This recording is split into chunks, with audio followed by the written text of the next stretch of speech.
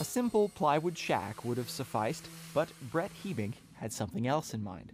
Dr. Seuss-like, I would say.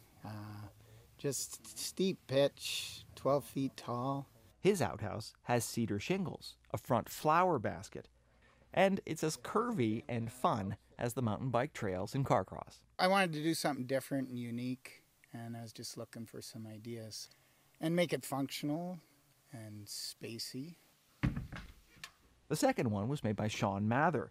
His is more modernist. It's got a tin roof, cedar post and beam construction, and a few extra details, like bike gears built in.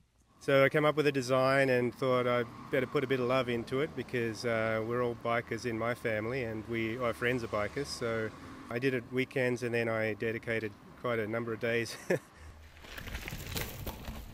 Both outhouses are being brought to Carcross today.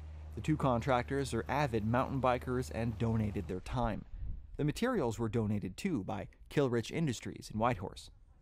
The bike trails were built by young people in Carcross. They now welcome about 3,000 mountain bikers every summer.